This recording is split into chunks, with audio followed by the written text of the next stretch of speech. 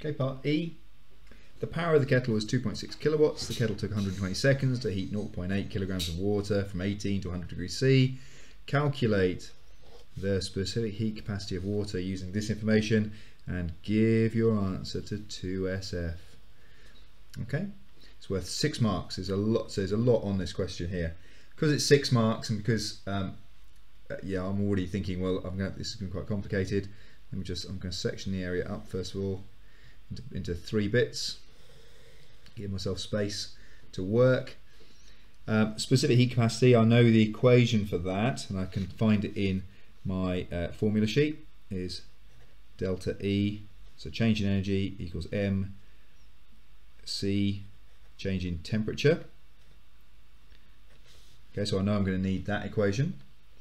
So let me see what we've got. Well, I've got change in energy. I don't know actually what the change in energy is right now, because I've also got these things called like power. So I've got power is, let me have a look at what variables I've got. So power is 2.6 kilowatts. So power 2.6 kilowatts, and as soon as I get these I'm going to convert them, because that's, I don't like it in kilowatts. That's 2,600 watts. I've got time is 120 seconds.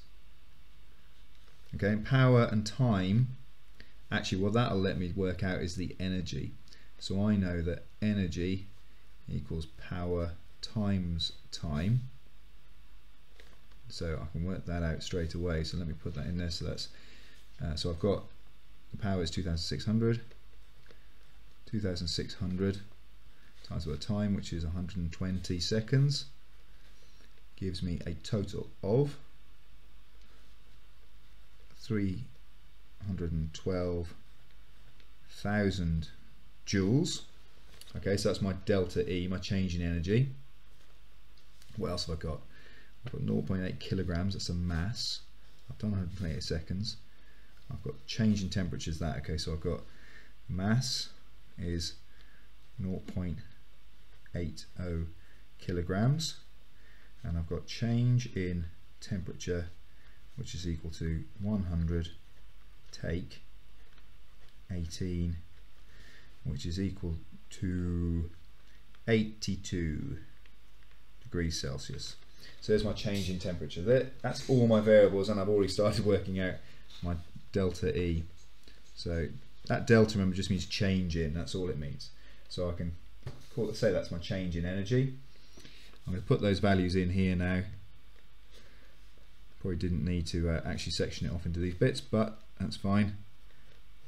312,000 is equal to mass, which is 0.8 times C times 82. I'm trying to find C, remember.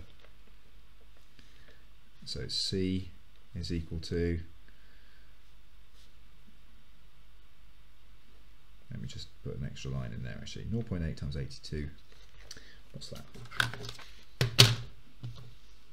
0.8 times 82 equals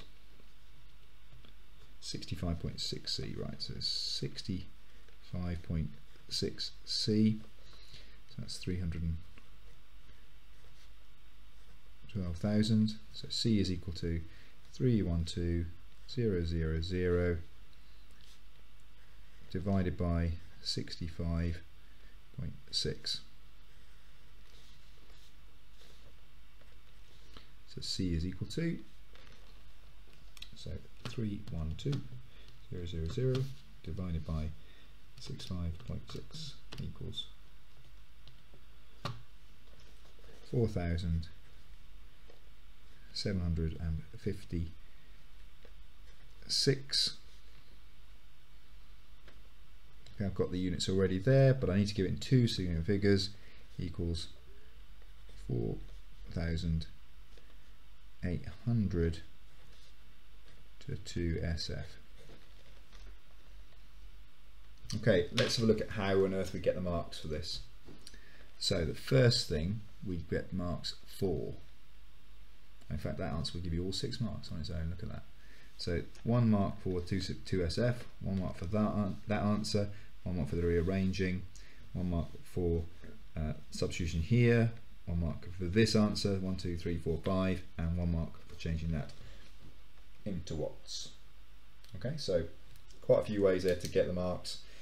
The tricky bit there probably is recognizing that to get the energy from power and time, but it helped by writing P and T down. As soon as I wrote those down, whenever you see those, you'll have the equation, or it'll be on the equation sheet, but you can calculate the energy. And that, don't be put off by the triangle, the delta symbol, that just means change in. Okay, I think actually if you'd missed some marks out as well, you could have got marks for, so this is other ways you could have got marks. You could have got a mark for that as well in there. I think possibly you got that instead of that. Okay, hope that helps.